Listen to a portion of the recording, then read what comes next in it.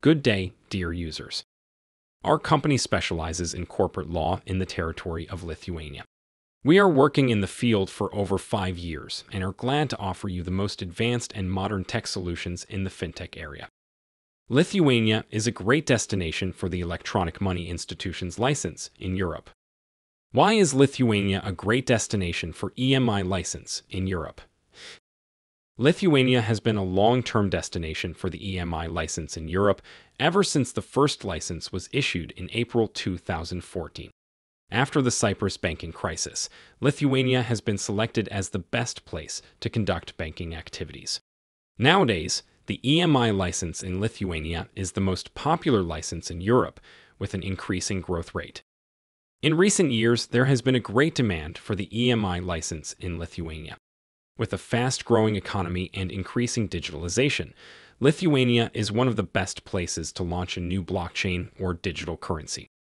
What are the requirements for the electronic money institution license in Lithuania? The applicant is a company or an association. The applicant has the capital of at least your 350,000. The applicant has its registered office in Lithuania.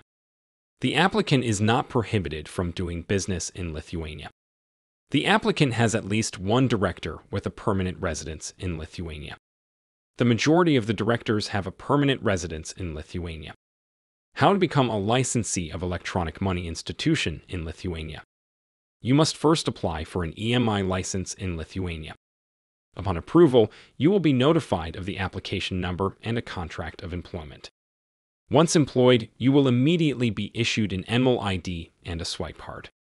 When accepting payments, you must scan the swipe card and enter the amount into the system. You may also accept cryptocurrencies as payment. You may also choose to hold your EMI license in a trust.